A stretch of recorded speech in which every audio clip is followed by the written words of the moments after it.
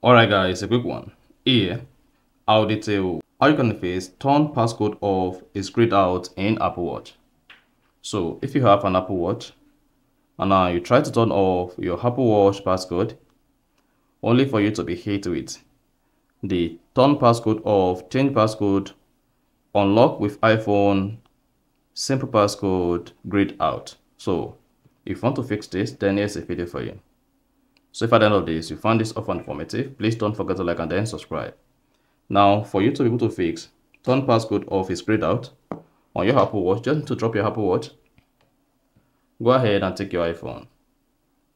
On your iPhone, open settings.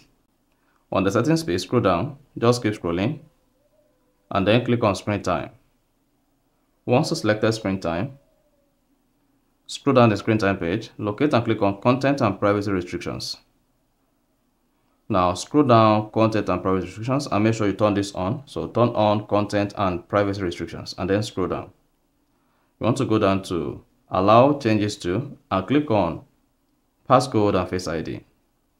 Now if this is set to disallow, go ahead and allow that and then hit the bell button.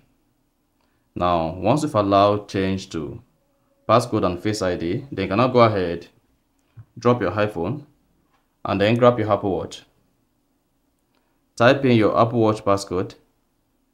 Now go back to the settings. Then it should say turn passcode off, change passcode, now fixed. So then log out grayed out on your Apple Watch and then you're good.